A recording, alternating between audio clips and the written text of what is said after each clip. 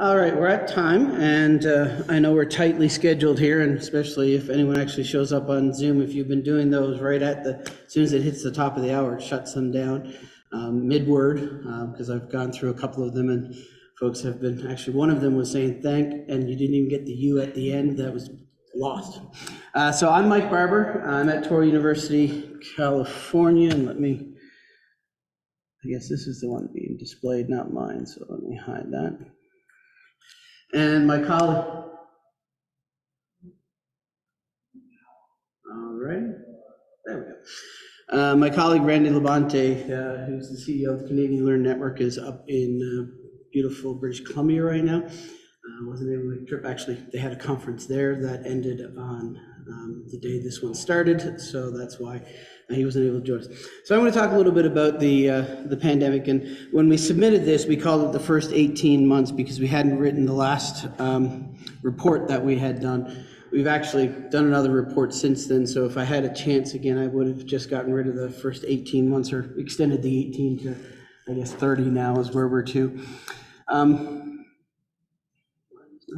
There we go. Before we begin, or before I get to the pandemic stuff, I want to make sure folks, because I'm guessing most of the folks, I know we've got at least one Canadian here, but many folks might not be familiar with what is happening in online learning in Canada at the K-12 level. We have had this study for the last, I guess this is the 15th year that it's coming out now. It's the State of the Nation, K-12 e-learning in Canada. You can see the URL up at the top. We've got 14 reports thus far, but what we found over time is that there's a lot of activity happening in Canada, much more so than most people understand, and in many cases much more than what we see in the US. Most of the provinces have either a provincial system or a district-based system. In some cases, they've got a combination of both, and that seems to be changing over time. So BC is an example. Has primarily a district-based system. They're moving to a centralized model actually this year. Saskatchewan only announced, 2.5 weeks ago, that they're going to follow suit on that model. They've had a similar thing happening in Ontario, so it's changing all the time. In terms of the level of activity, we've got some jurisdictions that actually have a lot of online learning happening, even prior to the pandemic. So most of the online learning that happens at the high school level, but you can see the proportion of just all K-12 students on the far side there that are actually engaged. And there's several provinces that have more than 10% of all of their students that have at least one online course.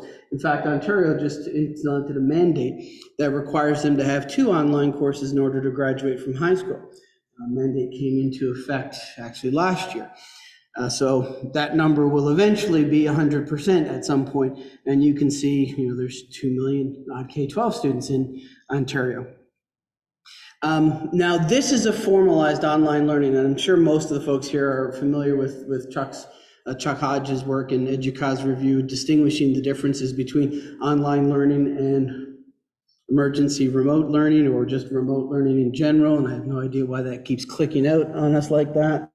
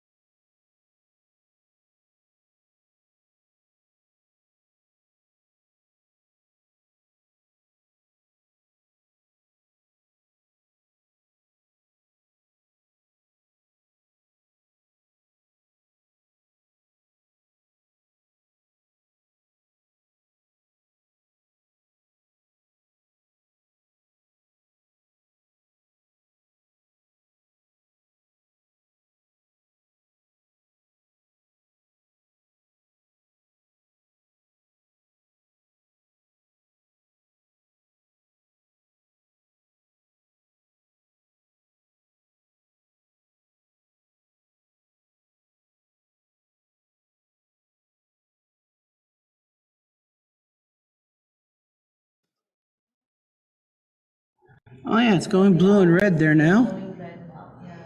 And now it's not doing anything. Yeah. It was green earlier. I know. Oh, I think now it's connected. Oh, perfect. Yeah. All right. So you can see the URL there at the bottom to get all of those reports. We've got them all posted up there, but we've been trying to do them at each of the signposts. So the gray one is sort of the original one where we delineated and made in more K-12 version Chuck's work, and actually Chuck was one of the co-authors on that.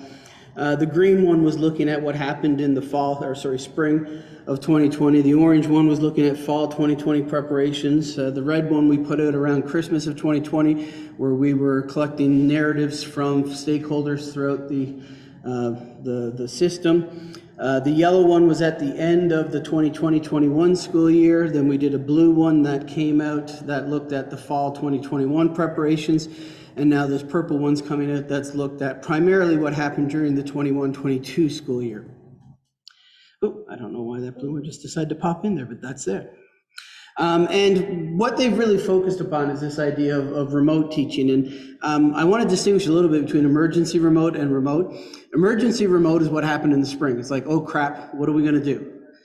What happened in the fall would still be remote. You know, we put in place plans that weren't meant to be permanent. They were meant to just be a temporary solution for as long as this thing happened.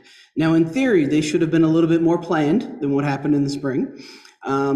They could have been planned as well as you would have an online program, but unfortunately weren't. Now, if you look at our response to it, and if you haven't seen this graphic before, it's originally done by Phil Hill in MindWire's Learning, and it's a really useful idea because as you're looking at it, essentially, phase one is what happened in the spring. As the spring progressed and as people got a little bit more comfortable and as we started to get ready for the fall, that's where we went into phase two. Now, phase three should be a state where, still jumping around like that. Phase three should be a state where you can switch back and forth between the online and the face-to-face without losing any continuity of learning or any quality of instruction. Some people have referred to it as a toggle term. And then phase four is basically what's going to happen when we're out of this. And I say out of this eventually because I don't think we are out of it yet, to be perfectly honest with you. One of the things that we found was that, and I'll sort of give away the ending, we don't think anyone really got to phase three in higher ed or in K-12, personally speaking, but we just focused upon Canada and K-12 in this one. But that idea of being able to be in class on Friday afternoon, get a note sometime before last period that says, okay, next week we're going to start online, and being able to start up on Monday morning without any loss of the quality or continuity of instruction that's happening. I'd love to see any program anywhere in the world that was able to achieve that level of fidelity, because it just hasn't happened. It could have, but it hasn't.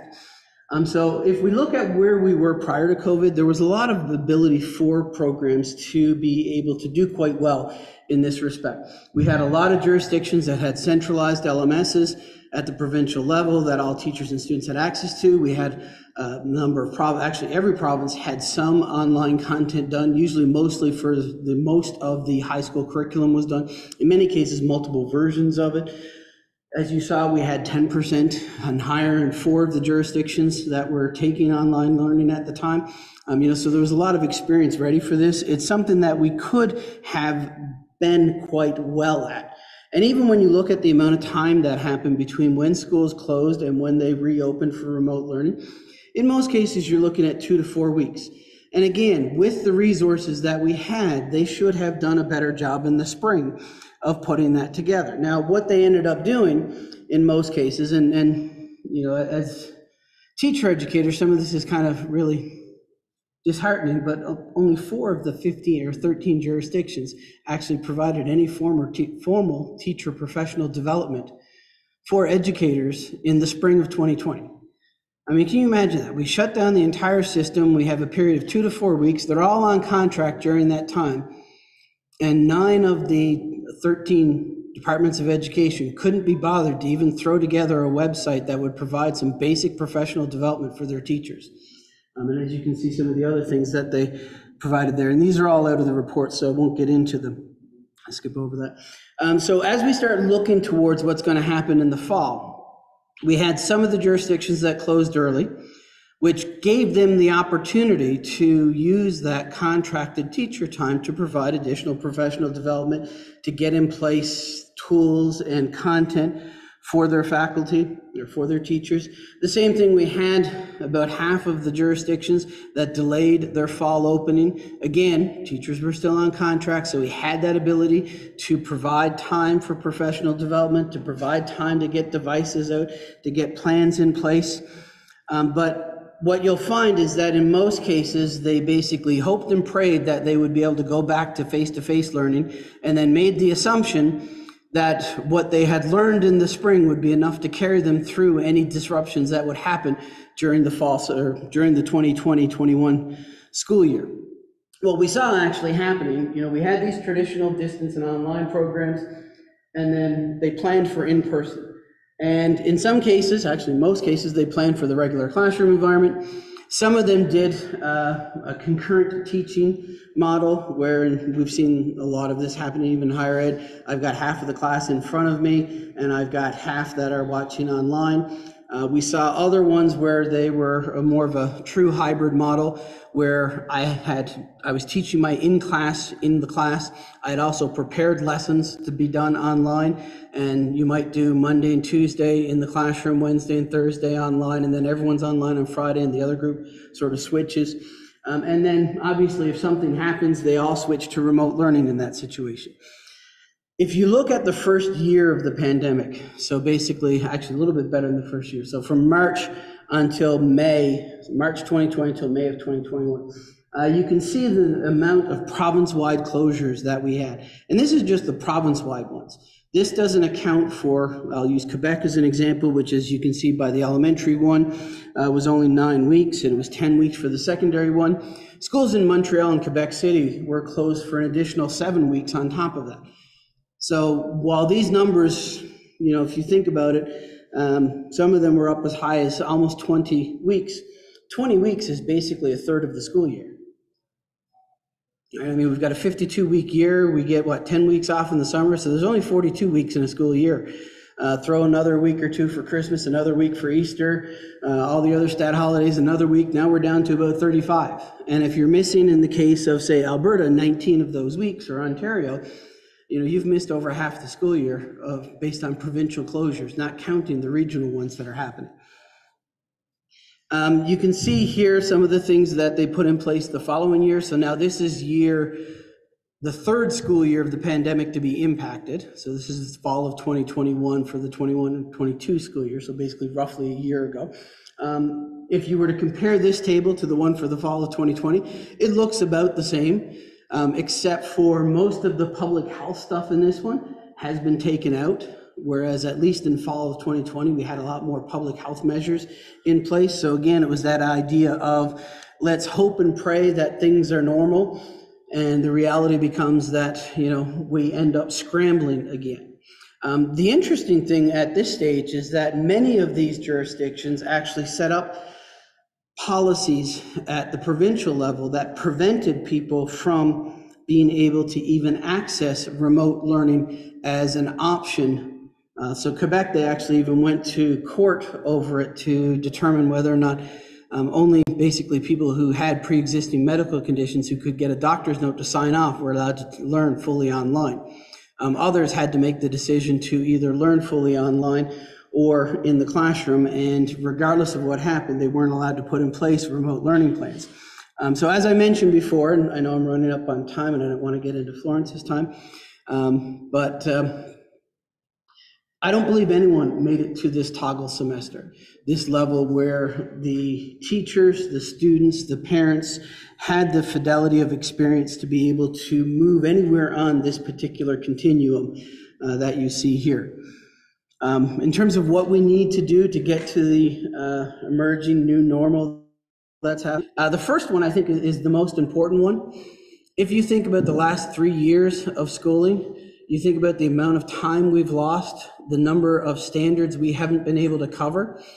As a teacher, it would be really useful to know that, if I'm teaching grade 6, what grade 5 math competencies or objectives, outcomes were absolutely critical for continuity of learning so that a student can actually understand grade 6?